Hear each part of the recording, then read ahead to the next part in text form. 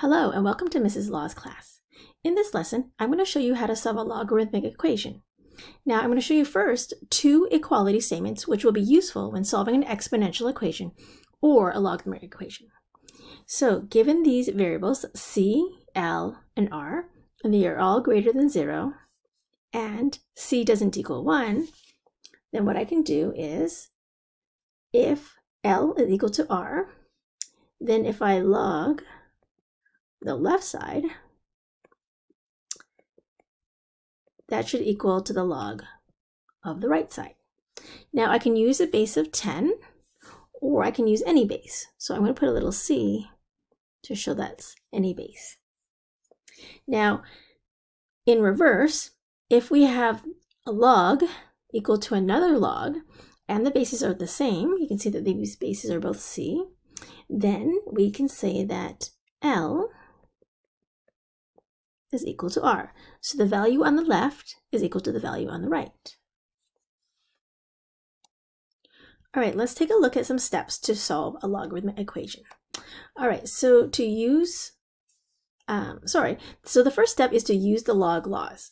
So what we want to do is to get a single log on each side with no coefficients. So if they are coefficients, make sure you move them to be the exponent on the value.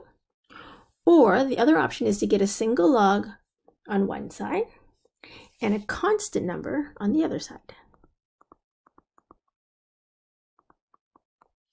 Now, if there is a single log on each side, you can now remove the single log from each side. Or if it's the second one, where you have a single log and a constant, you can now rewrite the equation in exponential form. Now, this is maybe a little bit confusing, but I'll show you both of these cases in a little bit. And then you solve for x. Now, it's really important that you check for extraneous roots by substituting your solution back into the original equation. And then determining whether all of the logarithms are defined. So let's take a look at an example. All right, so in this first one here, we have log x equals 1 plus log 2, both with a base 5. So what I'm going to do is I'm going to move the logs to the left side. So I have log x with a base of 5 minus log 2 with a base of 5, and that equals 1. All right, so I'm going to use my log laws to combine the left side into a single log. Okay, we already have no coefficients, so that's good. So I'm going to divide x in 2, and that equals 1. So now I'm going to use the second part. So it says otherwise, so if I don't have a single log on each side, I'm going to do the second part, which is rewrite the equation in exponential form. So now I'm going to rewrite this as 5 to the power of 1, which equals x over 2. Now I just have to times both sides by 2, so x is equal to 10. Now what we want to do is we want to check the solution by plugging into the original. So what I'm going to do is I'm going to say x is 10, plug it in here, and log 10 is okay. Now the other way that you can check is to write the restrictions beforehand, and then check to see if your solution satisfies the restriction. So here we know that we have x, and the value that we log has to be greater than 0, and x is 10, 10 is greater than 0, so 10 is a solution.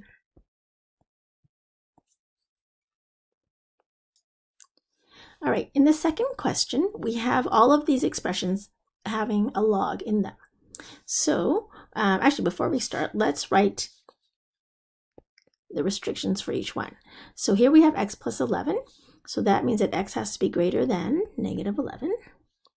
In the second log, we have x has to be greater than 0. And in the third expression, x has to be greater than negative 1. All right, so now let's proceed. So we can combine the logs on the left side by multiplication. So we have x plus 11 times x. So now we have x squared plus 11x.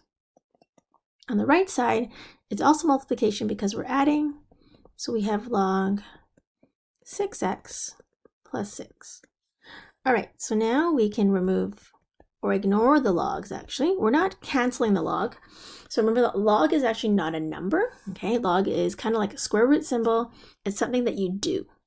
So we're going to remove the logs from both sides because both of them have a base of 10. So now we know that x squared plus 11x equals 6x plus 6. So move everything to the left side. So we get x squared plus 5x minus 6 equals 0. Now we can actually factor. So we have x plus 6 and x minus 1 equals 0. So x equals negative 6 and positive 1. All right, so taking a look at our restrictions, it says that x has to be greater than negative 11, x has to be greater than 0, and x has to be greater than negative 1. Now, these are a lot of different restrictions here. However, the one in the middle is the most restrictive because if I have a number greater than negative 11, let's just say it was negative 10, it does satisfy the first log, but it doesn't satisfy the second or the third log. So, therefore, the most restricted of all of these restrictions is x is greater than 0. So, since negative 6 is not greater than 0, we say that x equals negative 6 is an extraneous root, or I'm just going to say it's extraneous. So, therefore, x is just equal to 1.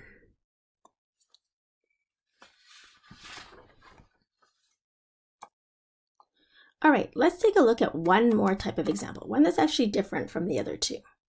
So here I have log base 4 x squared, and then on the right side I have log base 4x, but then the whole expression is squared. All right, so the first thing I do want to do is to write down the restrictions. So here I know that x has to be greater than 0 since both of them just have a log x. All right, so in order for us to solve this one, we're going to do something a little bit different because we don't have any rule where it's log x with a base 4 and the whole log expression is squared.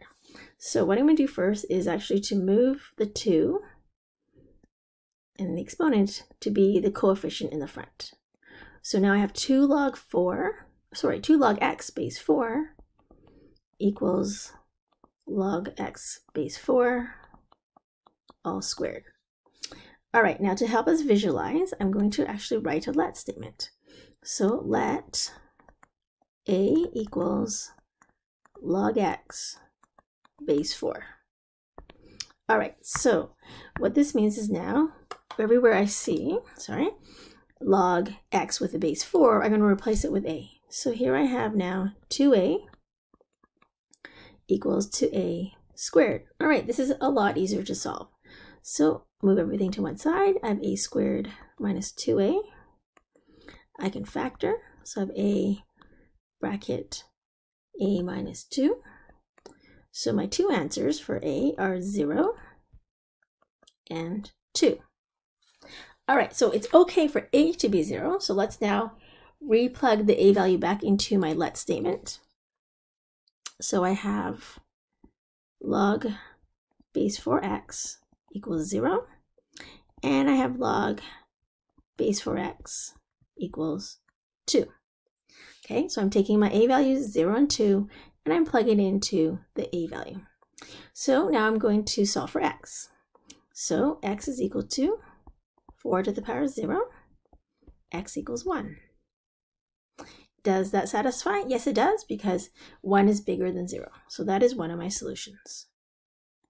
Okay, and my second solution, x is equal to 4 to the power of 2. So x equals 16. And that's my second solution.